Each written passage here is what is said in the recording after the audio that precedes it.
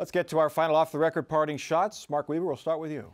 So as a campaign consultant, I am not the consultant to the official DeWine and Husted committee. I'm advising the outside group securing Ohio's future. Here's what we found out in the last few days.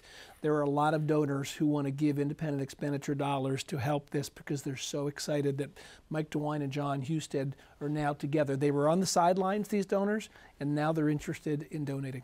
Sam. We are witnessing a transformation and a demise of the transparent democratic process in America.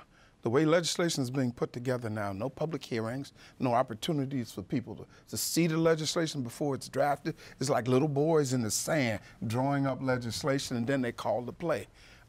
We're watching, this is the transformational period. It is a sad period in the history of American democracy. Darrell.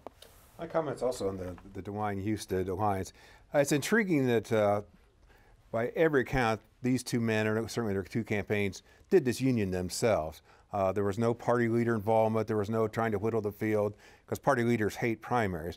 That supposedly was what happened back in the 90s when you had, a Bob Taft and a George Voinovich hitting for a collision in that year, and then they went their different ways. It turns out that's a little bit of urban myth as well. Bob Bennett's gotten a little bit too much credit for heading that off over the years. And Julie. What I was going to say is that one of the intriguing issues to me to watch is a resignation oftentimes ends an inquiry. And when all of these people who are accused leave their jobs, then we don't get many of the public records or the real details. So I'm not sure you always want to call for resignation. As George Thorogood said, that classic line, "Don't feed me no lines and keep your hands to yourself." That should be the theme song in every office building around America right now.